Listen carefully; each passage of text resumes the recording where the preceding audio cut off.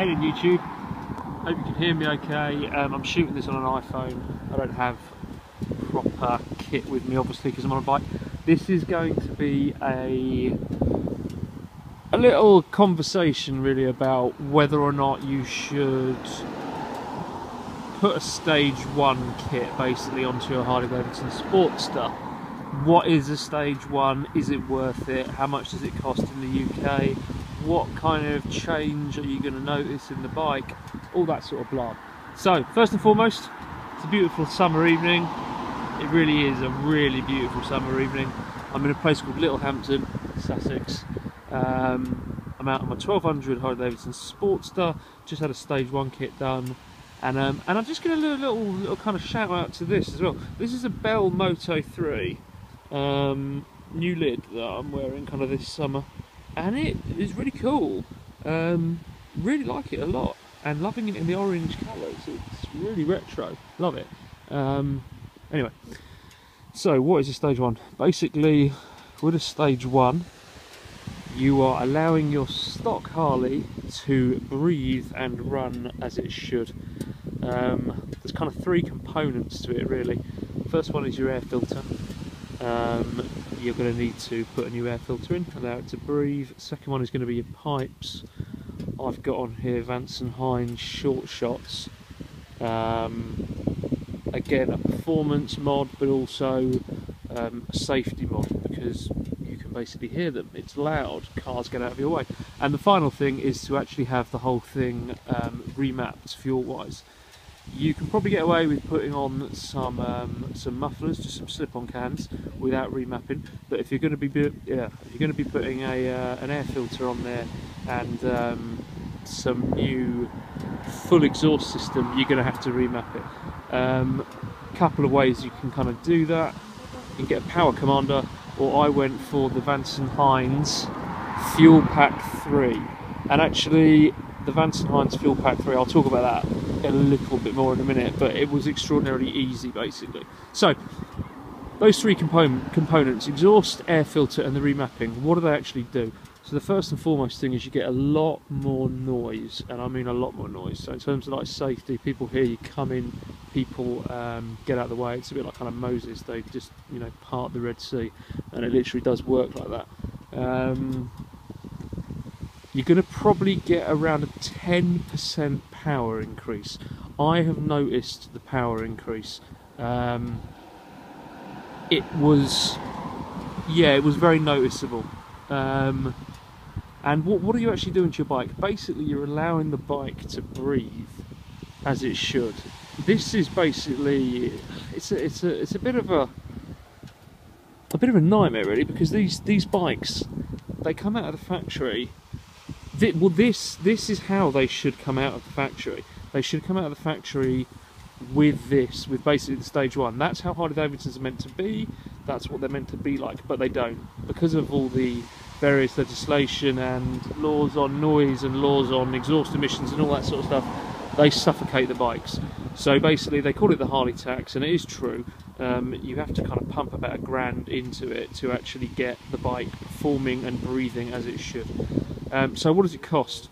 If you go to a mainstream dealer or stealer, you're going to be probably looking at anywhere between 1,000 and 1,500 quid to get a stock 883 or 1200 through the whole stage 1. If you were to do it on your own, you can pick up a set of Vance & Hines short shots for between 300 and 400. You can pick up the Fuel Pack 3 for around 300 to 400, and you can get your air filter for between 70 and 100 quid, and obviously fit it yourself. The mapping of the fuel with the Vance & Hines Fuel Pack, oh my god, it is so easy. You literally plug it in to the side of the bike. You locate the socket, you plug it in, you download the app to your iPad or your iPhone, and then you simply tell it what pipes you've got, what air filter you've got, and it just uploads the firmware. That's it. It literally uploads the firmware. So within about 5 minutes, the bike's completely remapped. The remapping is totally sorted to whatever model you've got, whatever exhausts you're running, whatever air filter you've got. That's it. It's that simple. You then take the the Fuel Pack 3 off the bike and you put it in a drawer. That's it. The only thing is you cannot use that fuel pack on another bike. You essentially connect it to the VIN and the chassis of this bike, or whatever bike you're putting it onto, and it will allow you to tune it and retune it as many times as you like, but you cannot plug it into your mate's bike and do it, unfortunately. Or you probably could via some kind of trickery software, but I haven't got a clue how to do that. So the Fuel Pack 3, I cannot explain how easy it is. It is ridiculously easy. So that's what you're looking at. You're looking at anywhere between, if you're going to do it on your own, probably about 800 to 900 quid, depending on how good you are at shopping around and getting, you know, bits and bobs cheap. And if you're doing it through a Steeler dealer, you're looking at anywhere between £1,000 and, God, up to £2,000, I guess, you know, depending on what their labour charges and all that kind of stuff they make up. Is it worth it? Yeah, 100%. 100%. If for nothing else, purely the noise, you are making your bike safer. You are making yourself more visible on the road. People hear you coming and they get out of your way. It's that simple. This is safe, you know. Loud pipes save lives isn't just a cliche, it's the truth. And these pipes, these Van Hine short shots, are loud. I had some Screaming Eagle street cannons on this before, and they were muted and quiet and horrible. Yeah, I don't recommend them at all. I'm going to be selling them on eBay if anyone wants them. If anyone wants loud mufflers, DM me. Or sorry, if anyone wants quiet mufflers, DM me.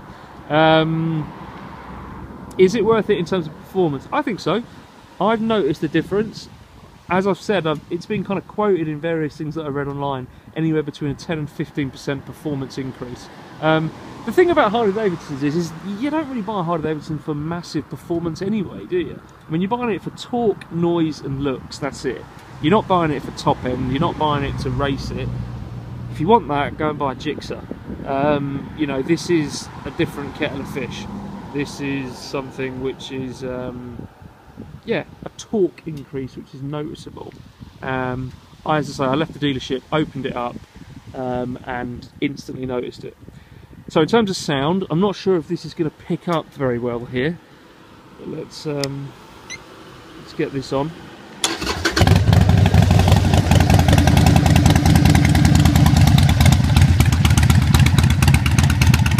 It's got that Harley rumble.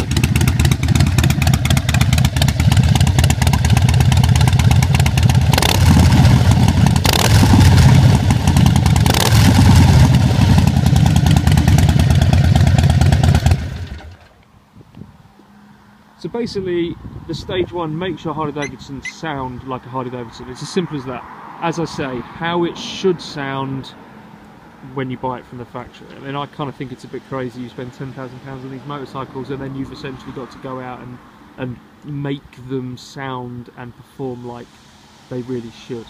But anyway, that's a moan for a different day. The other thing about these things is, apparently, and leave comments, tell me if I'm wrong, this is completely road legal. So running Van Hine short shots with the Screaming Eagle air filter and remapped on the Fuel Pack 3 is completely road legal. It'll pass an MOT. The noise should not get you tugged by the police. It's apparently totally legal. So to sum up, would I recommend it? 100%. If you're considering getting a stage one, go out and do it. Save the money, beg, borrow, steal the money, get the whatever it is, 800 to £2,000 that it's going to cost you, and make your bike sound and look and just perform like it should do. But anyway, that's enough now. I'm going to ride home because the sun is setting and, you know, it's all kind of looking very pretty for the evening, and I'm going to go out and ride and have a good time. And some nice female joggers. And yeah, I recommend it. It's awesome. I love it. It has made my bike look and sound and perform like it should. So go do it. Anyway, see you later on. Ride safe.